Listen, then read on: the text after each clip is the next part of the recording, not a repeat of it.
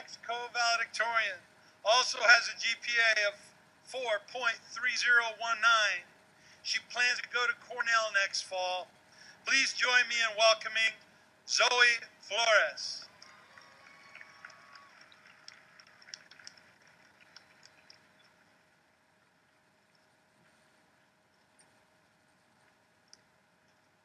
Most of us will not remember the speeches we hear today. The other speakers and I have agonized over them for weeks, thinking about the perfect phrases to make you all laugh and cry and think. We've put blood, sweat, and tears into these speeches in the hopes that we will inspire you, or at least take your minds off the heat and boredom that make up most of graduation.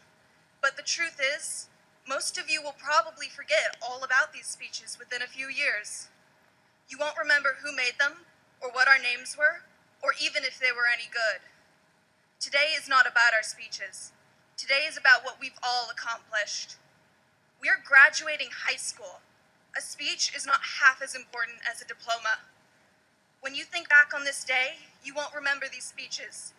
You will remember the moment when you walked up on stage and your family and friends screamed your name, and this whole insane whirlwind of finals and checkouts and colleges finally came to a close.